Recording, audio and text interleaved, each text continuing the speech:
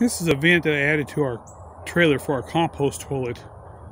It's really kind of a unique vent. Most vents just have a cap on them right here, but this one actually pivots according to the way the wind's blowing.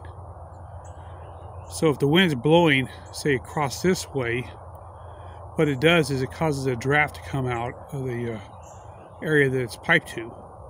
These were made for black tanks and RVs and travel trailers, but they're great for venting.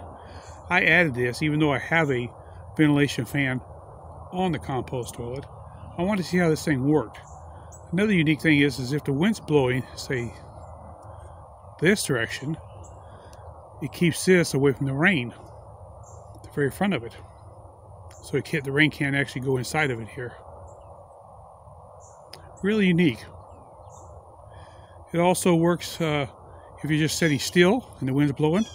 If you're going down the highway, the wind's going across it, which creates a draft, pulling all your gases out.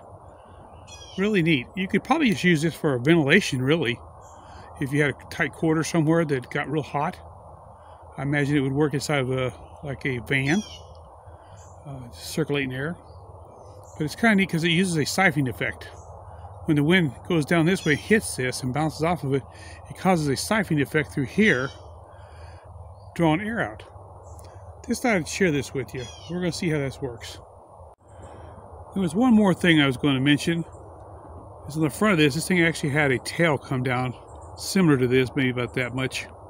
And I cut it off because it was going to hit my solar rack, and this was the only place I could mount the outlet pipe. It doesn't seem to affect it any. Clears it real good. But I just wanted to show you just in case you see when it looks a little different. That's why it looks different.